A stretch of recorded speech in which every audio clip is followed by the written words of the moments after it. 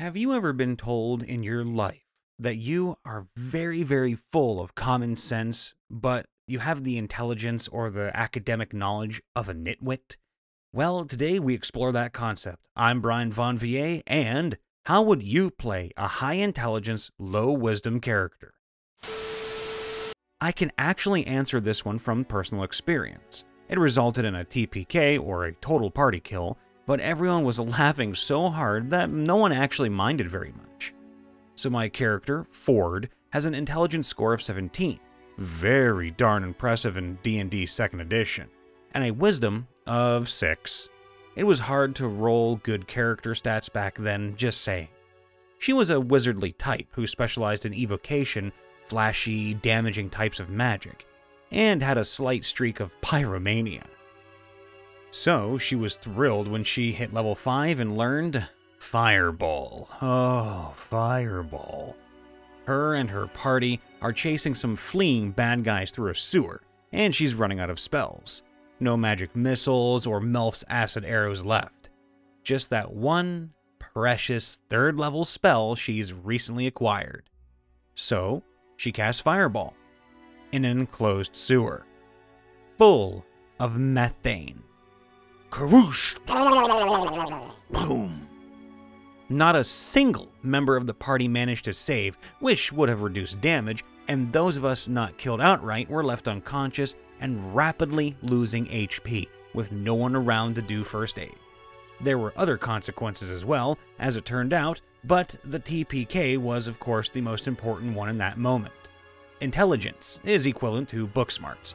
Wisdom is equivalent to street smarts. Or perhaps more pertinently, intelligence is knowing how to do, whereas wisdom is knowing when to do and when not to do. A smart but not wise character may be impulsive, or a bit of a show-off, or they just may not grasp the potential consequences of their actions. Potentially, they're so smart, and know it, and have been told it for so long, and are so used to thinking their way out of rough spots, that they get overconfident and don't realize the consequences are for them too. They won't necessarily get anyone killed by blowing up a tunnel system full of highly flammable gas while they're all inside, but they could as easily bollocks up negotiations as a character with poor charisma, who hopefully at least knows to keep their mouth shut in delicate situations, by saying just the wrong thing at the worst possible time. They may realize intellectually that a town has a high crime rate, but not quite cotton on to the fact that this means they should avoid following strangers into dark alleys in said town. They may math out the statistical probability of a bad draw from a deck of many things, then have a "what the hell" moment, and draw one last card anyway. Maybe they were raised in a monastery, safe, sheltered, guarded, and educated academically to the gills. A character like that could know 6 languages and not realize they're being hit on and/or conned in any of them because it's simply so far outside of their life experiences. Perhaps they come from a culture where people react to things in a completely different way. If you've been raised by a troop of apes in the jungle, then baring your teeth is not a friendly gesture, even if you are human. If you were raised on a hippie commune, capitalism may well elude you. They may not understand simple social cues, norms, or expectations. It's not that they're dumb, it's just that they're fish out of the water. There are a lot of ways to play a character with high intelligence and low wisdom, and many of them are a lot of fun. Generally, like an academic. You might, for example, have him with no sense of appropriate urgency, looks into a room and thinks about possible traps while the rest of the party is being taken from behind.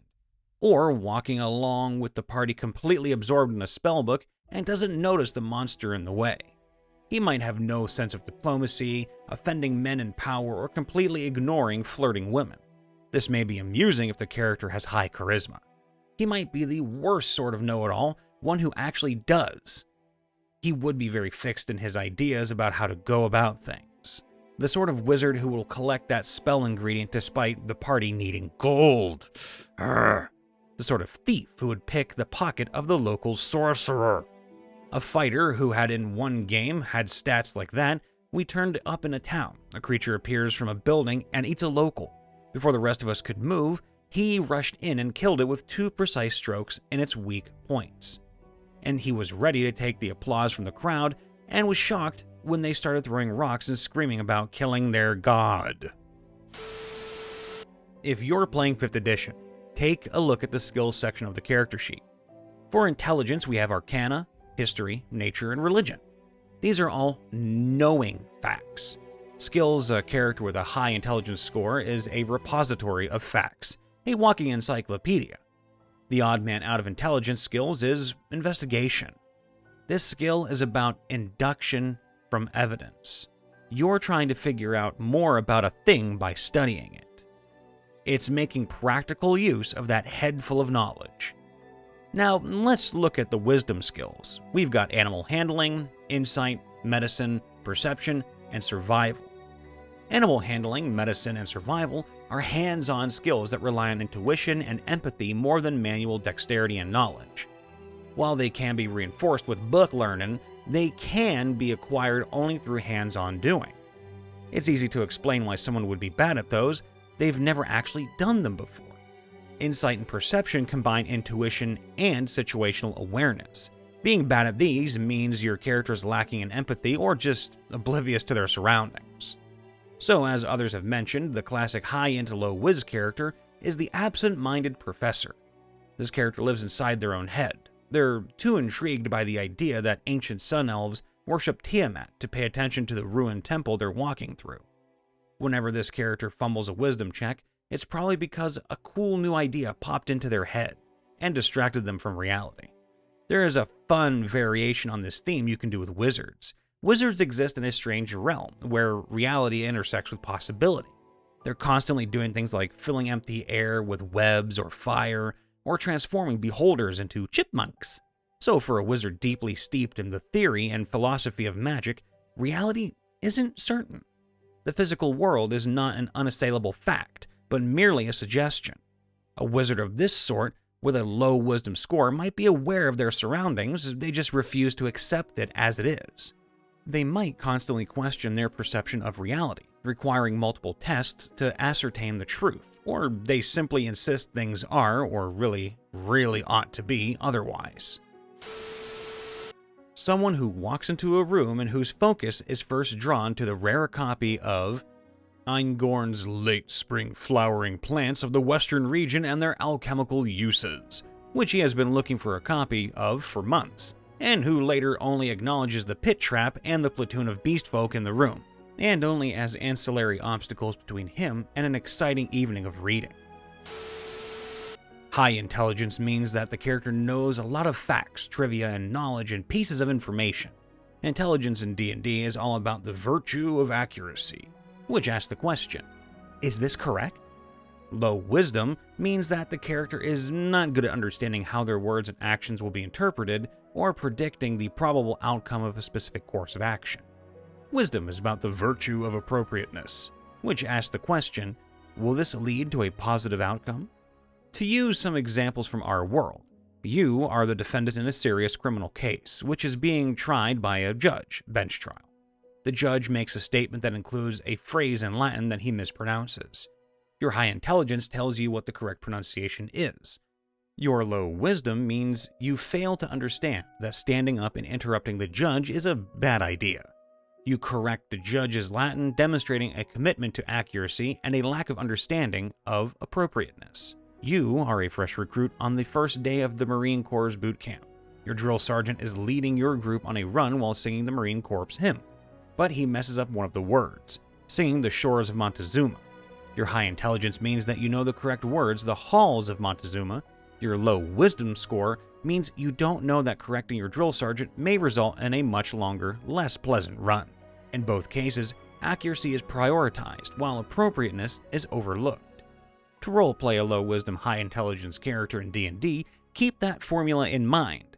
Find ways to do things that are correct on every factual point, but are ill-advised.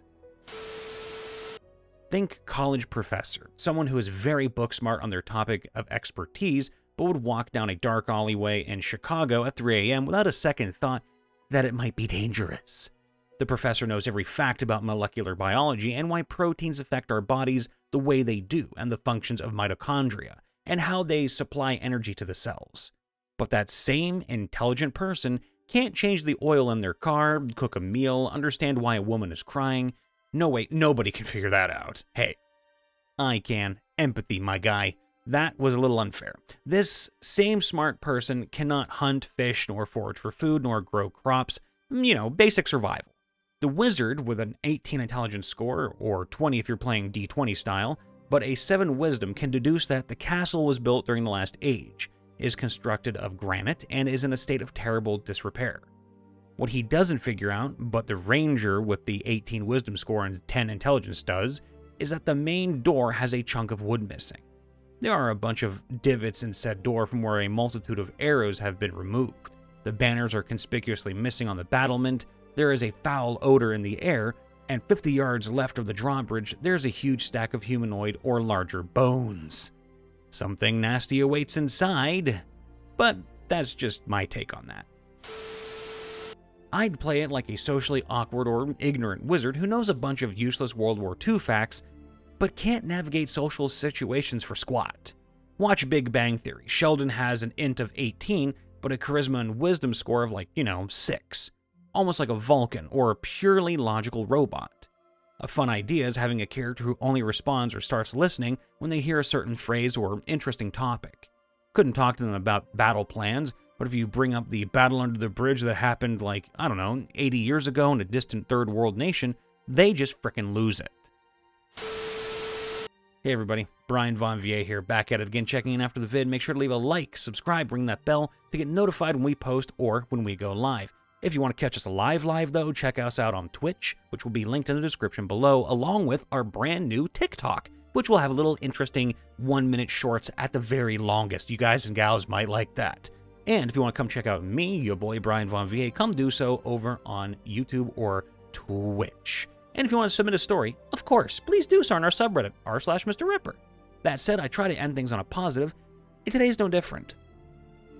No matter how old you are or where you come from or anything, you can always learn more. You can always learn to develop empathy, which is the act of being in someone's shoes rather than being sad over a situation that somebody else is in. And you can always learn to be a little bit smarter too. You can always read more books or study more. It depends on what you are good at and how you are able to learn.